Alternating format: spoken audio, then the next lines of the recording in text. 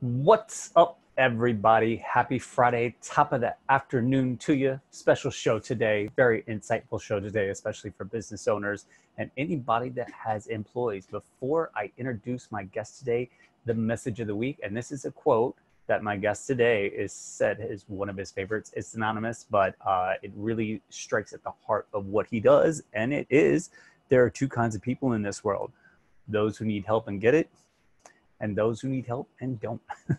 With that, I would like to introduce my guest today, Eric Sarver. He is an employment law and business law attorney. He has his own practice here in Manhattan, New York City. Eric, welcome to the show. How you doing today? Jeremiah, thanks for having me. I'm doing pretty well, thanks.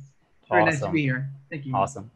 Eric also, we'll make the big announcement later, but he's also going to be hosting his own show here on the network, I think. So today's kind of like a test ride for Eric. We're gonna give him the wheel a little bit and let him take off with it. He's got plenty of experience doing your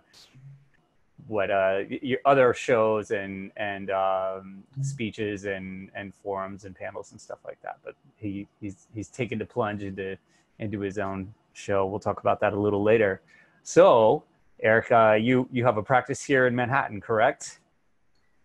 That's right. Yep, Jeremiah, I do. I have my law firm, which is located in Herald Square. So it's over at 106 West 32nd Street, right between 6th and 7th Avenue. And cheap neighborhood, huh? it is definitely affordable. And one of the reasons I chose it was too also because it's so close to Penn Station. And so my wife and I, we've got a young baby, and we're out here in New Jersey. For any New Jersey listeners out there, I give a shout out to you. But so part of the factory was, hey, I can just jump on New Jersey Transit, walk down the street, get to my office, get settled in, see tons of people that I know, see clients, see colleagues. Of course, COVID-19 was not really expected in the cards when making that calculation, but yeah, I'm in New York City, and it's been a good place to be. I love New York. You haven't been going into the office much lately, have you?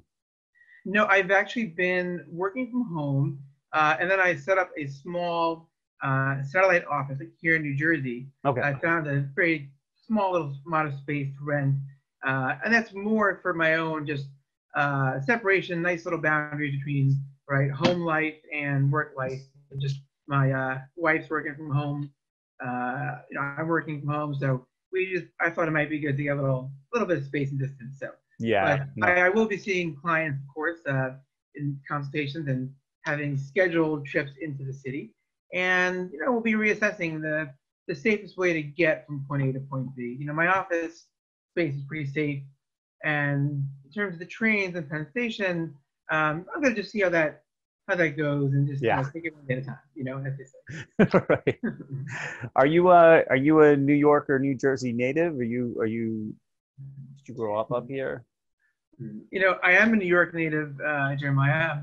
I was born in Brooklyn, but nice. I'm not going to say I was a Brooklyn kid because my parents moved with myself and my sister, moved the family out to Long Island, to Valley Stream back when I was about 10 months old.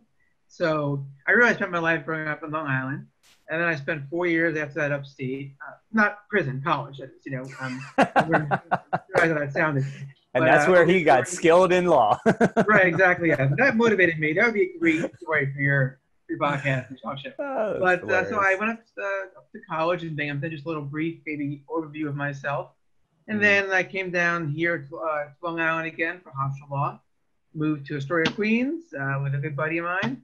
And then out to the Upper East Side for a while. Met my soon-to-be wife, then girlfriend, who was living in Manhattan.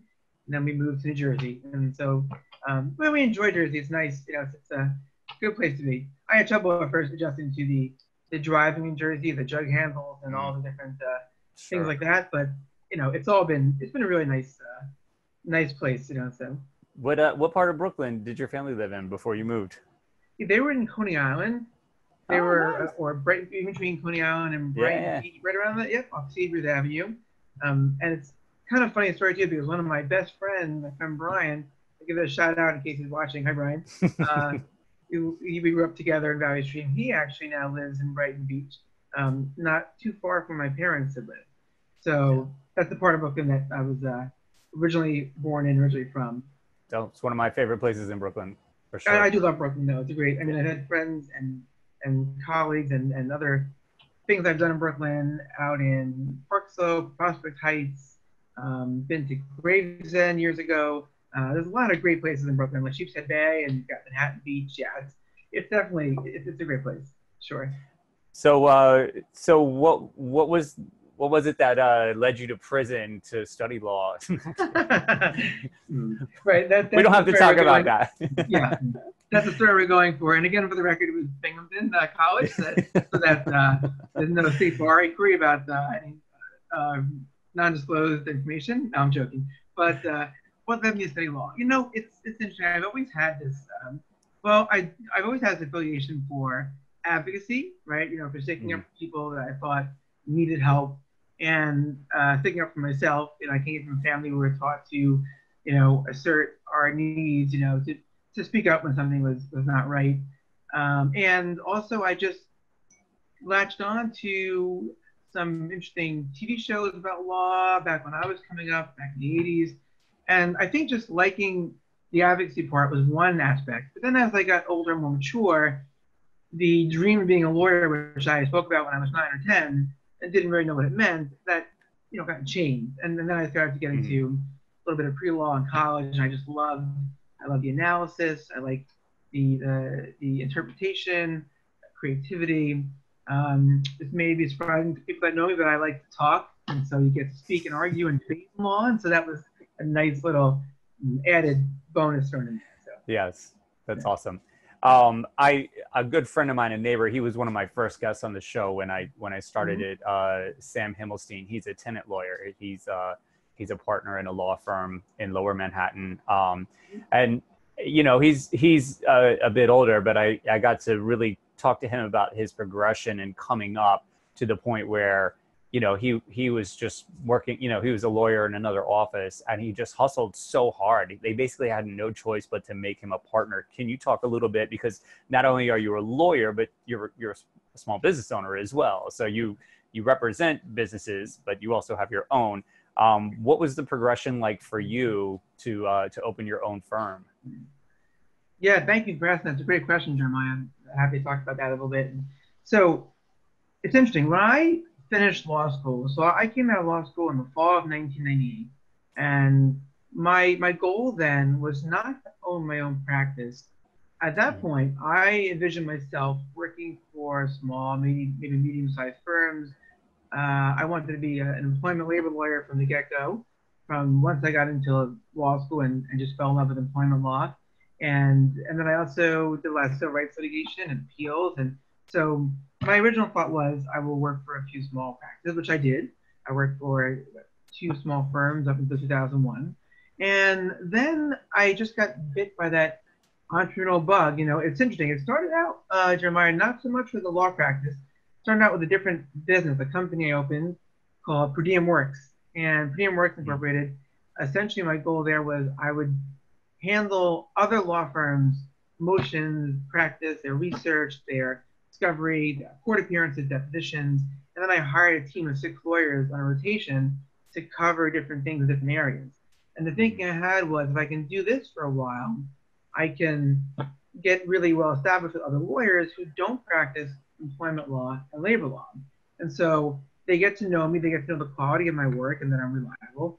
And then when they have an employment law referral to farm out, they don't have to look very far. So I ended up getting referrals of employment law cases, and I started out doing the plaintiff side. But the motivation, I think, was just it wasn't like one seminal moment. It was just kind of a gradual realization that, you know, I can do this on my own, and I'd have more creative license, more freedom in terms of the clients I would select, in terms of how I want to go about things. You know, I naively thought back in 2001 when I started my practice that I would have less or fewer people to answer to. And of course, anyone who runs a business, like I know you run a few businesses, you know that you always have people to answer to. You have clients, you have judges if you're in litigation, You have, your referral sources who might want an update. You've always got people to, and as I got older and matured, the thought of answering to people, it didn't really bother me as much. So I like to joke that I have many bosses. I got my clients and I got myself. But yeah, that definitely. And then once I started, just that you mentioned the hustle, and I loved the hustle, and I still do. And networking and public speaking, blogging and writing, and social media marketing. A big fan of LinkedIn and Alignable and Facebook and Twitter. And I find that as enjoyable as practicing law. I don't know if you maybe have a similar experience when you are out there, getting your face up there, getting your business out there. And I find that my clients have that too. A lot of my clients these days I'm finding, are very frustrated because they want to focus on their craft or their service or their product, and they're getting kind of bogged down with all the COVID-19 rules and regulations, which are important and necessary. I believe in these regulations and rules. And they're also not sure how these new rules kind of intersect with or feed into and feed off of longstanding rules around disability discrimination and around avoiding disability discrimination and around wages and hours and overtime and what to do when you have a remote workforce. So there's a lot there to unpack. That's a little bit of my story. Yeah, we'll crack that can open in the next segment. We got a couple minutes before our first break. You've had your own practice for almost 20 years now. Did I hear that correctly? 2001 was when you started? That's right. April 16th. It was 19 years ago. Yep. Yeah. Wow. And being a business owner and representing small to medium-sized businesses, how did that like kind of impact you and your choice for the type of practice that you're doing? I mean, do you have employees at your place, or is it just you for the most part, and you contract out other things, or do you actually have a team? So I have independent contractors who are very well set up and documented as such. I have 2 up-counsel attorneys that do some work for me when I need to farm things out to them. They have their own practices, and I have a per diem paralegal does the same thing. It's interesting. I don't have employees now. I did years ago. I used to have a part-time secretary and a law intern, a research assistant. I found that, especially in the administrative side of things, that with all the updates in technology around administration, calendaring and apps and such, even bill of the hour upgraded, more sophisticated bill of the hour type of program software, I really don't have that need for administrative. And I think it would take me, knowing my personality, being true to myself, it would take me longer, I think, to train someone and then to double check everything, make sure it's correct, before it goes out. So a short answer is that it's not just me. I'm not just an island, but I don't have any employees of my own, which some of my clients have that same setup. So I talk to them about how to set that up properly and not get into trouble with the properly. Yeah, that's got to be a big help. It's got to be a big help. Cool. We're going to take a quick break, everybody. We'll be back in just a minute, and we're going to pick up with what's going on in terms of regulation with employees and businesses in this crazy, crazy time. So hang tight. We'll be back in just a few. You're listening to the Entrepreneurial Web. Okay, everybody, welcome back again. Top of the afternoon, Friday. You're listening to the Entrepreneurial Web. Juicy, juicy conversation today with attorney Eric Sarver. He is a New York City-based attorney that specializes in employment law and business law, which is got to be top of mind for business owners these days because it is a constantly changing environment. I know just from the restaurant side of things and the forget about even the employees yet, just everybody's scrambling to set up these street side cafes where they're taking over parking spaces and building their enclosures, and literally every week the city announces like an adjustment, and sometimes you don't get a warning and they just show up. It could be Department of Transportation, Department of Buildings, Department of Health, they basically said be ready for anybody to come through, and they may just give you a fine. That might be like your awareness of the situation is a fine. Like, oh, you can't do that, or it has to be this, or they've got the tape out and the white gloves, and it's a kind of a hot mess. And from your perspective, you're seeing just like a panorama of constantly changing, updating regulations that particularly apply to employees, correct? Absolutely, Jeremiah. I'm seeing a lot of that. I mean, everything you described in terms of just, you've got the city and their ordinances around things like cafes, and the parking space is a good example. You've got the Department of Licensing and Consumer Affairs, and you've also got the Department of Labor. And the New York State Department of Labor is a very powerful branch of the government, and a very aggressive branch at that. And so you've got your longstanding employment laws and labor and wage and hour laws that have been in effect, long before COVID-19 struck and long before the pandemic. But you've also got now different laws around things like sick leave, quarantine leave. You've got extra pay for quarantine employees if that does arise. We've got federal legislation, right? The Families First Coronavirus Response Act, also known as the FFCRA, which has to do with how you as a business owner need to operate and need to change your paid sick leave policies, right? You get certain emergency FMLA, emergency paid sick leave. So there's certainly all those aspects involved. And you've got also, again, longstanding laws like the ADA, the Americans with Disabilities Act, which is very relevant when an employer is screening new applicants for jobs, hiring, firing, making accommodations. And now we're seeing more questions come up around COVID-19, around what to do if an employee refuses to come to work, and what to do if an employee requests a certain accommodation. What if you're a small place that can't do it, that's going to do a hardship? How do you respond? What does the law say about testing? Can you test employees for COVID-19 diagnosis before coming on to your workspace? And the answer is yes. Can you test them for antibodies for COVID-19? The answer is no. It has to do with what the ADA allows in terms of the invasiveness of your medical information you keep. And there are rules around the CDC guidelines around how to create a safe workplace.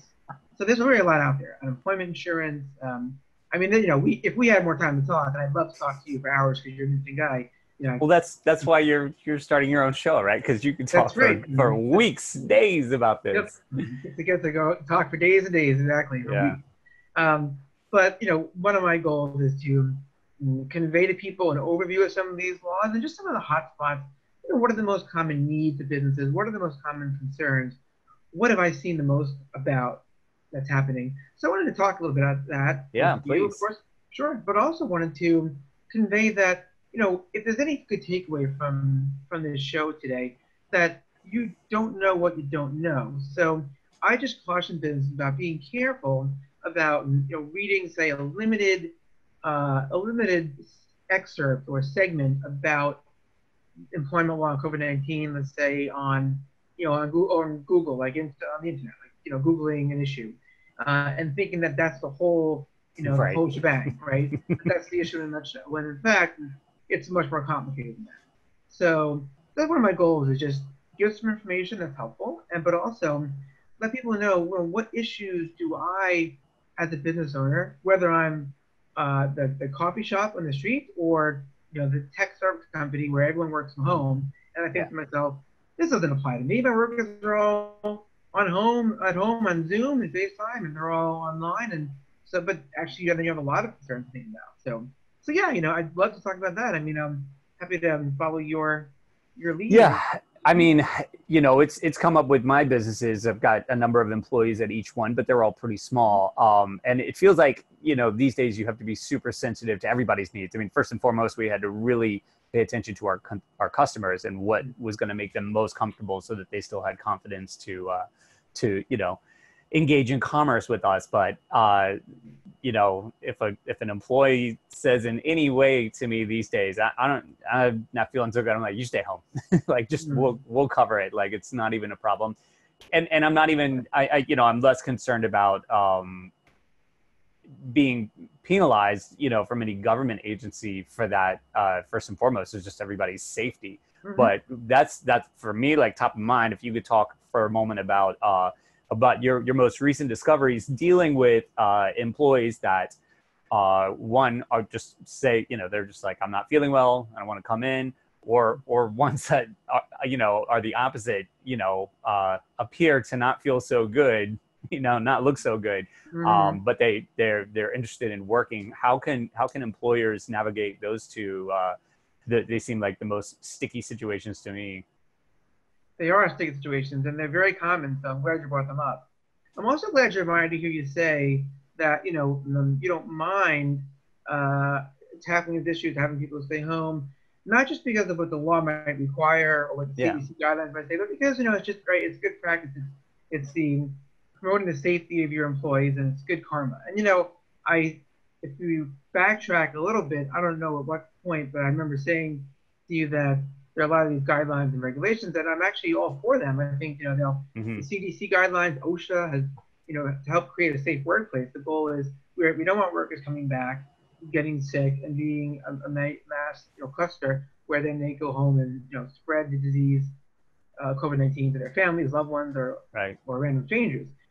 So let's take each scenario. This person does not want to come in because they're not feeling well, and so I would see that situation is interesting. I would also look at how long is the employee not wanting to come in for? Is it, hey boss, I don't want to come in today. I'm feeling like headachy, a little tired, or hey, I don't want to come in because I'm not feeling well, and it goes on for weeks and weeks. So there's no doctors, no medical follow up. So if an employee doesn't want to come in, and if they're not feeling well, especially these days, right, the good practice is to advise them to stay home. And if an employee is claiming that they're, an ongoing issue of, let's say, like, fever or chills or COVID-19 type symptoms, you can ask them for a doctor's note. You're allowed under the ADA, under EEOC guidelines and recommendations to say, hey, you've been out sick. We've got this pandemic, right? The symptoms run the gamut, so you can request that they get tested. You can also take someone's temperature when they come back to work, and ask for symptoms. So that's, I think, I would say that if employees not want to come in, they're not feeling well, it's always beneficial to have them stay home. But when they do come back, right, you want to be careful, because if you are not, say, taking certain precautions, another employee gets sick, is that a negligence cause of action? Is that an unsafe work environment created? Now, there's another part of that too, that, if I may, a little spin-off, an offset that I've seen, which is employees that say, I'm not sick per se, I'm healthy, I'm fine, and no one in my family is sick, but I read the news every day, man, it freaks me out, I don't want to come back while this COVID-19 is going on, I'm afraid to take a subway, I'm afraid to take a bus, I don't want to walk to work, it's too hot, but they just don't want to come in. And they don't have a pre-existing condition, and they're not in a high-risk group, they're not, let's say, pregnant or over 60. So the question is then, how do you deal with that situation? And they have to be very careful. You look at what are the reasons they're giving. That I say employers need to investigate, right? Communicate and document, and then negotiate with that employee. So investigate, right? What's happening? Okay, when you say you're afraid to come in, some I've had clients of mine say, well, that's not a legal reason to stay home. I read the Department of Labor guidelines. It says as long as they're healthy and not COVID-19 infected, and they're not sick, and they're not taking care of a child under 18, they have to come back. And if they don't, I'm going to fire them. And I always advise them, like, not so fast, because again, you're looking at one law, the Pandemic Unemployment Assistance and Unemployment Insurance, but you're not looking at, say, what's the reason they're giving for not coming in. So if I'm afraid, is that fear part of an anxiety disorder they have? Are they someone that suffers from generalized anxiety disorder or severe anxiety? And in that case, they might have disability under the ADA and under certain New York City state laws. So maybe then you have to ask, okay, well, do you need an accommodation? Do you need, for example, say, to come in and have your own private office? Do you need to work within, say, a staggered shift, from 10, 11, 8 p.m. to maybe 7, so that you're missing rush hour, right? So you want to make sure you know the reason people want to stay home. And also, you want to make sure that you want to inquire, well, what's going on here? How come you want to stay home? Sometimes I've had my clients say, I asked that question in the email, and the person wrote back and they said, hey, I don't want to come in because I make more money at home on unemployment. And that's not, of course, legal. That's an easy, okay, well, that's job abandonment. You can't do that. But the ones that say it's unsafe work environment, or I don't feel safe at work, if they're making that complaint and you fire them, you could be construed as retaliating against them for a potential OSHA violation they might be stating. So I can talk more about that maybe in the next segment, but my point is you want to ask more questions and document responses and talk to an attorney like myself who can guide you through. One pressing question I have from what you said from those suggestions is documentation. What, like real quickly in like 60 seconds, what's the best way to document these conversations? Is it an email thread? Is it how would you suggest an employer going about documenting this so that it's got to be kind of time stamped in a way, correct? Correct. Yes, good question. I definitely recommend email is a very first off, people tend to speak more off the cuff in email and then not self-censor. Whereas if you're sending things through the mail, it could be they have to respond and they talk to. Email is always good. Also, it keeps the continuity and the flow, as you mentioned. You've got a thread, timestamp. I don't recommend text, because people sometimes they miss a text, and they respond to text before that, and they erase the text. Right. I think email is great. If you need to send a certified letter, if an employee is really making serious allegations, that's something I can get into after the break. But email is a really good way to communicate, as well as phone, and sometimes having a second person on the phone with you could be very helpful. Cool. Great. Thank you for that. I appreciate that. Sure. All right. We're going to take another quick break. Hang tight, everybody. We're going to come back and dig into this hole a little deeper. You're listening to the Entrepreneurial Web. Okay, folks, we're back again. It's Friday. You're listening to the Entrepreneurial Web. I'm your host, Jeremiah Fox. Today, I am joined by employment law and business law attorney Eric Sarver. He's based here in New York City, and this guy's got a wealth of knowledge on the ever-changing regulatory situation with COVID-19, with your employees, but also your business. We were just discussing in the last segment a couple of scenarios. You've got an employee that is sick or claiming to be sick or is even just worried about getting sick. And like, what are some of the appropriate responses and what are your rights as a business owner, employer, and what are their rights as an employee? And I had asked Eric in that last segment, we didn't get to it, but I'd love for you to pick up on that. And I think this could apply, you probably would know, an apparently not well employee or an apparently not well customer. I mean, we've all seen the crazy videos from like the Midwest where like guys won't wear a mask coming into a store and fighting with employees. What are kind of, we legally bound as business owners to say to, and what kind of appropriate action is there for someone that is apparently sick?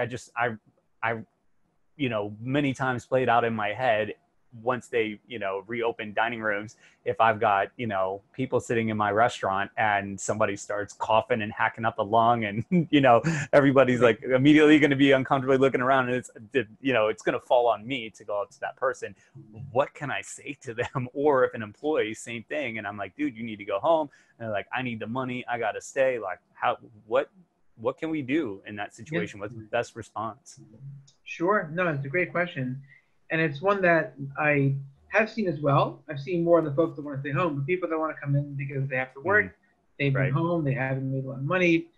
Well, first off, you have a right, a legal right, under any law, under the ADA, under the Title VII, which covers age discrimination, or rather race and so forth. And ADA covers age discrimination. But the point I'm making is you have a right as an employer under federal and state laws to send an employee home if they appear sick, right? And if they're, exhibiting symptoms.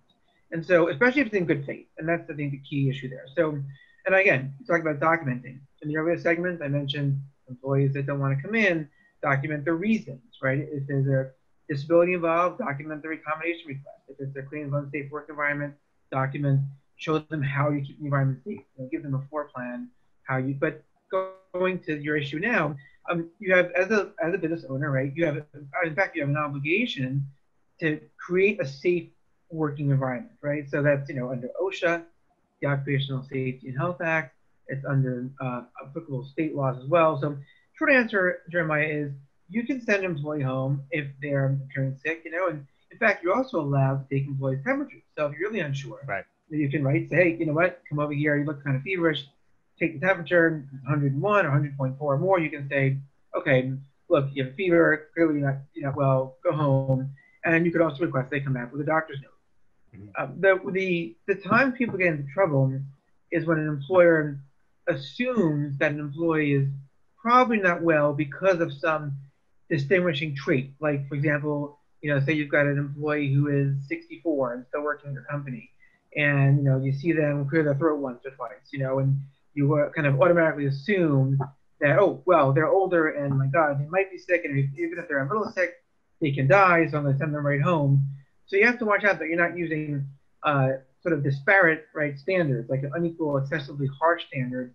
Or let's say you have an employee, right, who, may have a disability, maybe unrelated to COVID-19. Sometimes people see somebody in a wheelchair or a disability and they assume that, oh, I've heard disabled are more susceptible. Well, some are, like with asthma or diabetes, but some are not. So my advice is you can certainly send somebody home. And in terms of customers also, right, same thing applies. Think of it as if you've got a customer who is exhibiting symptoms, and you can say, hey, listen, you seem pretty sick.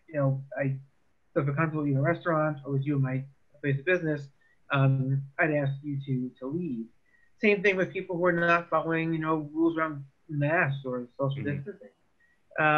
But you're right, the tricky situation, because if you ask someone to leave and that person is of Asian descent and they claim you're, selecting them because of their Asian background, you might be facing discrimination suit. So one other thing I mentioned too is, right, if an employee is coming in, right, it's kind of mind-boggling, right? Because a lot of sometimes I feel like my clients, like the way they talk, I feel as if they're experiencing walking through a minefield, landmines, and do I step here or step there? And again, the law, right, it's meant to protect people, but you're doing the best you can, right, using common sense. So I think, look, if you do send an employee home because they're sick, you think they're sick, you want to make sure you write out the situation. So, what about them made you think they were sick?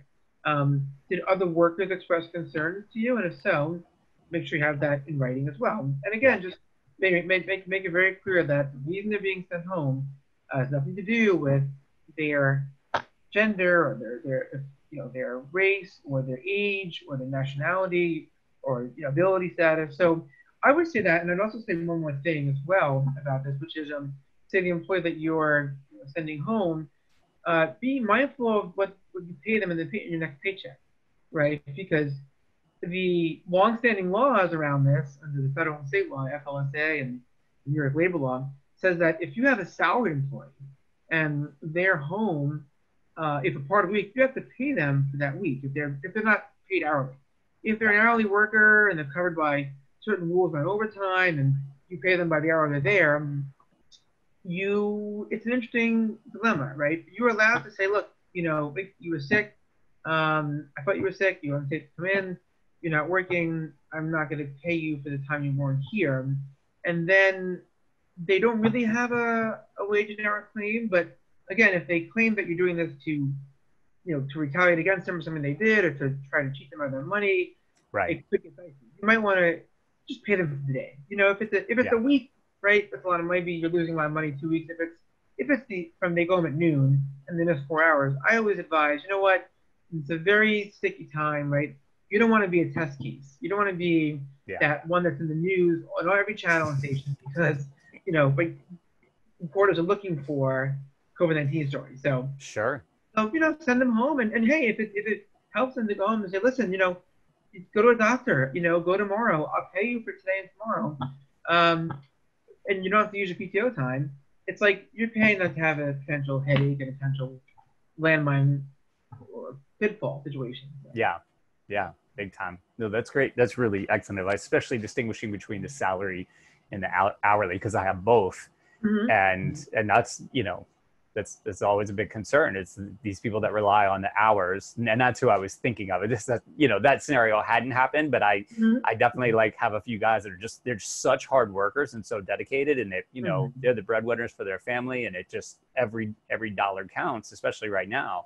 I could just see this arising and just how to navigate that, and that's a really great suggestion. Is to, like you said, negotiate in some way. You said that earlier in the show, find that negotiation point where it's not a battle where they feel serviced in some way, and it's not a personal attack. I think if you show them, that you have their best interest and the the business's best interest in mind, And you might have to pony up a little cash for that, which is not easy these days, but it, like you said, it might really save you from digging out of a really uncomfortable hole a little later on. What are some other kind of things that you've seen pop up that people have asked you about, unrelated to some of the questions that I've asked? Are there any other things off the top of your head that you feel like employers need to know this during this time?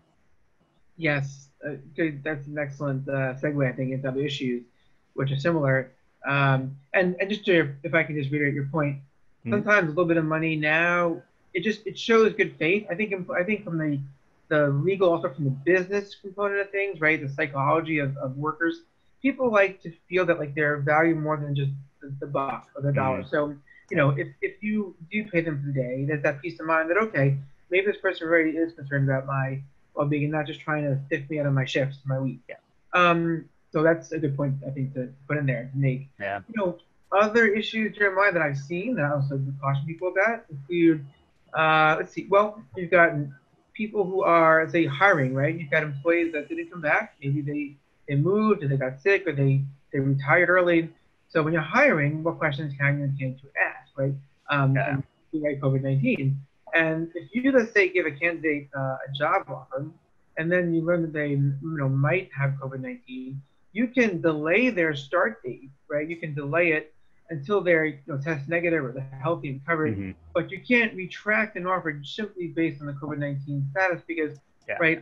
It's could be considered disability under disability laws that's being litigated and tested in some arenas right now. There are all kinds of opinions, yay or nay, and we wouldn't even be able to get into all the nuances of that right now. But my point there is that you have to be very mindful of that that situation. So I've seen certainly that matter come up.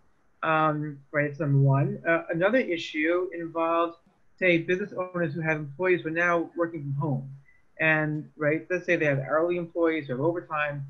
It becomes difficult to track employees' hours the same way as when they came into the office, right? It's the workplace. So, maybe you have, like, say, like, a restaurant worker who maybe does certain type of functions that they do from home that are obviously not a server or a waiter or a busboy or a bus person. But so you want to make sure that, you're tracking hours properly and that, be mindful if you run a professional service, if you're, say, a tech company or advertising company, be mindful of sending employees their emails, texts, or phone calls after hours when you're asking for a response, because what happens then is, right, you're extending their hours essentially.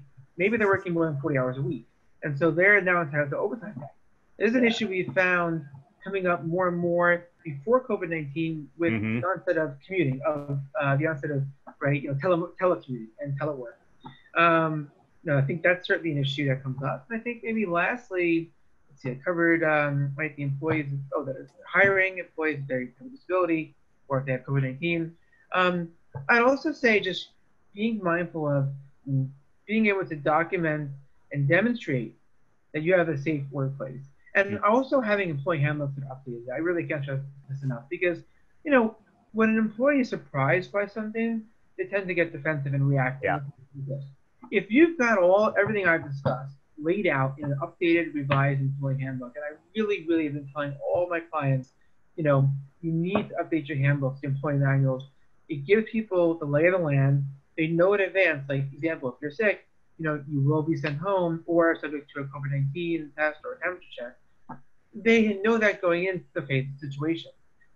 If you know that you have to have certain CDC guidelines in place and some of them are challenging that you didn't, and you can get a copy of your, the blueprints of your compliance, stick it in the handbook, have people sign off on it. So I've had some of my clients say, you updated my handbook in February this year, which I did because I like to update yearly, but then COVID-19 hit. So I also, just having sound policies around safety, having security, having clarity for your employees is really key advice that I give. Yeah, and that's great. And it's documentation. It's just further documentation. Exactly. Like, that they saw it. You have their signature dated that they saw the handbook. These are the policies, so that when something arises, it's not such a surprise. Or even if they get defensive, at least you have that documentation that this employee was aware of this.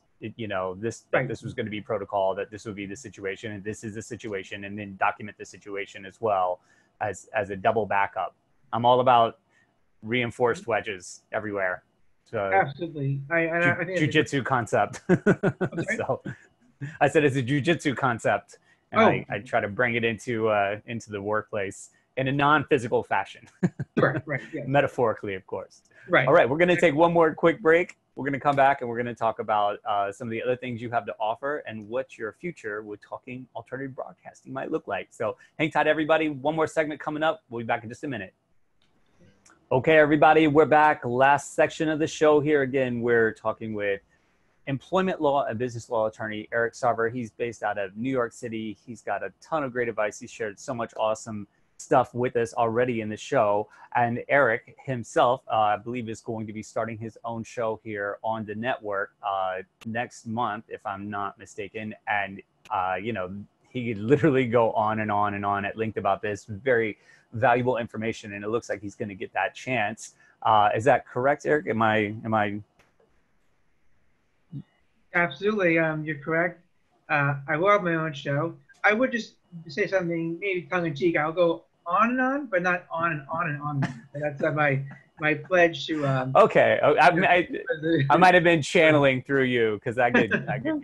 I'm just totally kidding there. I'm just joking there. Yeah. But you know, so thank you for mentioning that. Yeah, so I'll be hosting a show just like folks see Jeremiah is doing here, and I hope to do as good a job as you are because you like your questions and your follow up. I got to say, I've been on the shows, and your follow up it's like reflective and mirrors back, you know, what's being said. So my show, so working with the title, so far I thought about employment law matters, right? Because there are matters of employment law and it matters. So maybe, yeah, you get the pun there. And it'll be about basically advice, guidance, and resources for the business owner, right? For the small business, the mid-sized company.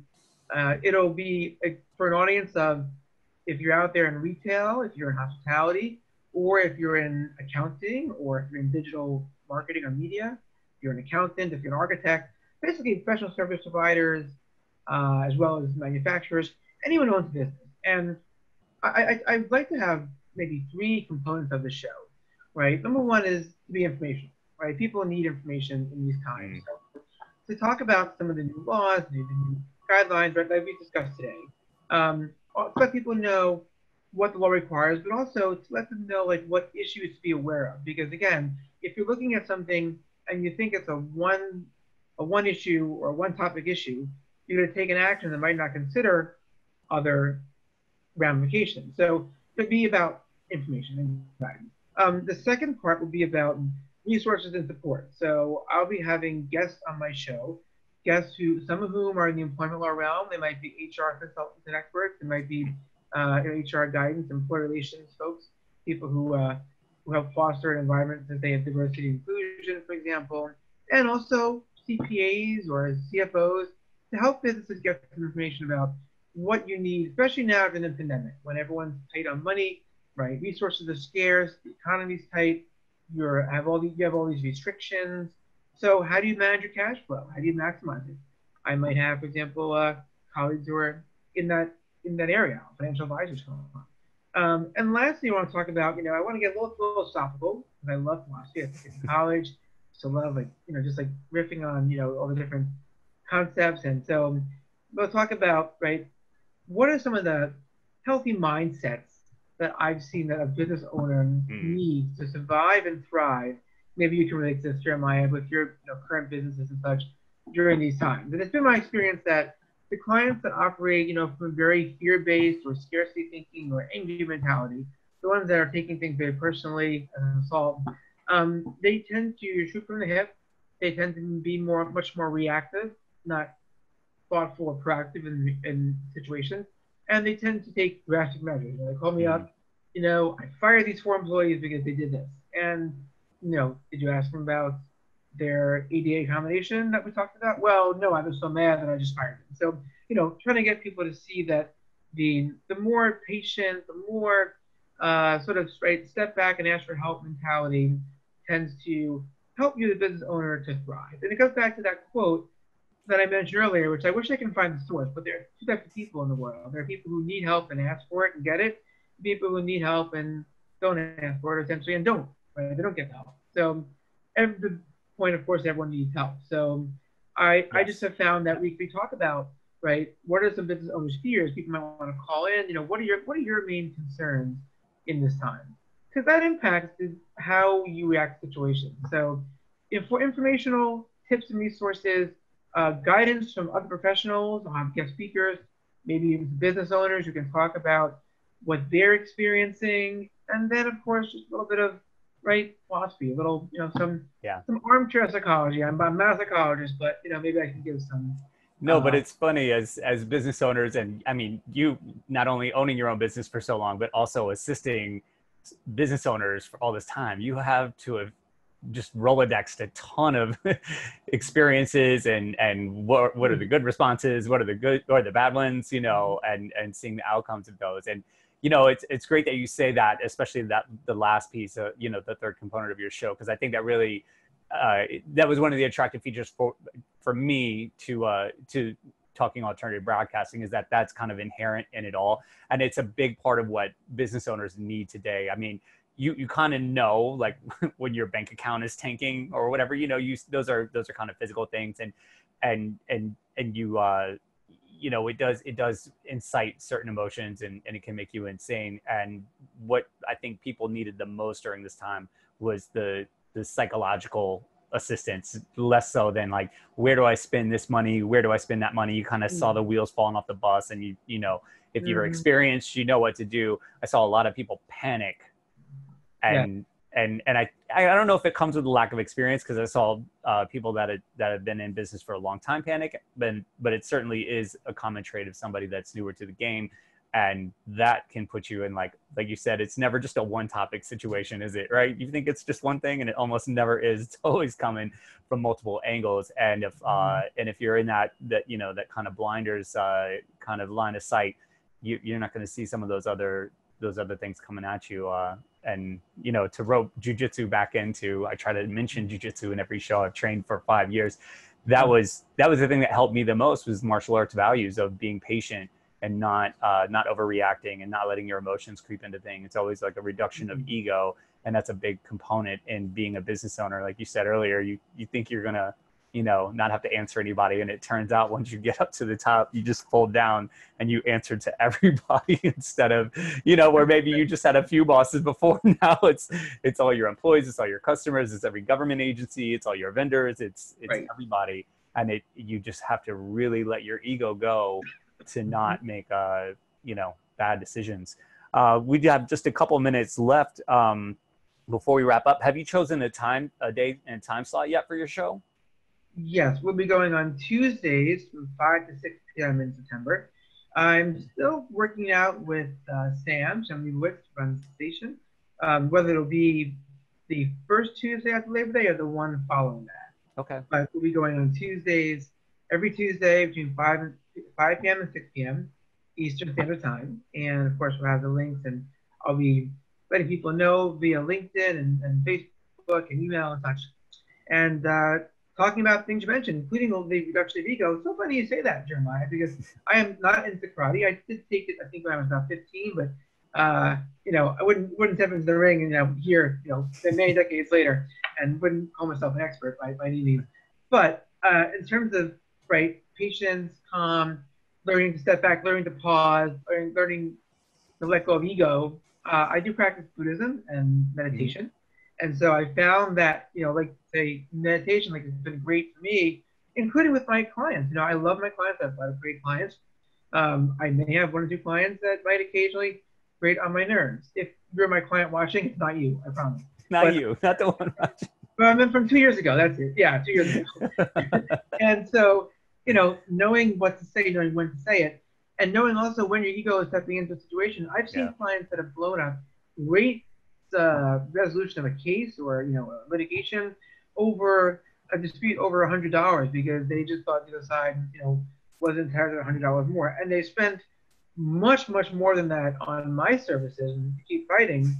And when I pointed out, it was, it's the principle of things. So, and maybe that's the case, but maybe it's their ego stepping in. And so love what you said about that, and definitely want to incorporate that into my show as well. maybe I'll have a mindfulness meditation instructor. One of my colleagues, is a great attorney, also practices yoga, and has talked about how she uses meditation and yoga, and when she is before the court in a heated dispute, judge yelling at her, other sides arguing, she can stay focused, read through a transcript, and make counterpoints. And so, yeah, it's a great practice, and folding that into the show. I think, like I said, I try to mention jujitsu in every show because it just applies everywhere. It's in the universe around us. So, well, I really look forward to your show. Please share the links with me because I'm always shooting stuff out on social media. I'd be glad to help you to get that out. And yeah, everybody listening, please check out Eric's show. If you're a business owner, it's just going to be a constant wealth of knowledge for you in terms of regulation. It sounds like some mindfulness and just best business practices. So thank you. Really appreciate you coming on and sharing your that valuable information. It certainly was insightful to me. Hopefully the rest of you got some value out of it. You all have a great weekend, everybody. Take care. We'll see you next week. You're listening to the Entrepreneurial Web. Peace out.